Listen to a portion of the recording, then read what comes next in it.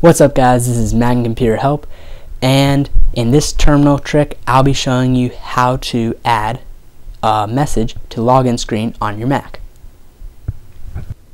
Now once in the terminal, type in sudo space defaults space right space slash library slash preferences slash com.apple.loginwindow space capital login window capital text and then the message.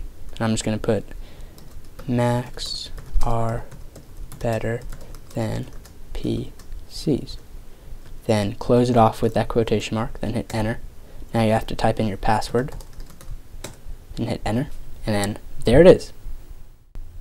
And that's all there is to adding a message to the login screen. Now here's what it looks like. As you can see, it's right below the computer name. Now you may be asking yourself, well, what if I don't want any more? How do I get rid of it? All you do is you just type that exact same string that we just typed, but when you get to the quotation marks, you just type quotation mark, then hit enter, then type in your password, and it's back to normal.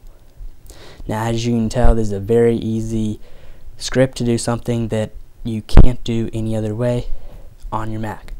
If you enjoyed this video, please rate, comment, and subscribe, and check out some of my other videos.